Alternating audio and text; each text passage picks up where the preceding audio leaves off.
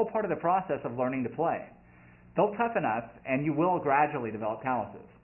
One thing to note is that if your finger is on a lower fret than the adjacent string's finger, then you don't have to worry about touching that string. That sounded a little bit weird, so let me demonstrate that for you so that makes sense. Okay, right now I'm going to use my first finger to play the 3rd fret of the 1st string. Now if I touch in front of that string, it's going to mute and keep that string from ringing. But I'm now going to fret it with my 2nd finger.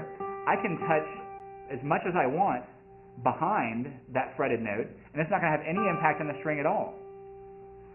So in that case, if my first finger happens to be touching this, for the D chord, happens to be touching the 2nd string, just like that, it's going to have no impact whatsoever on the sound of this note.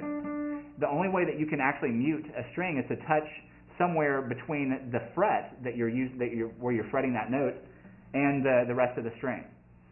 Now that you've gotten the chord sounding clean, let's learn how to switch to the A and E chord from the D chord.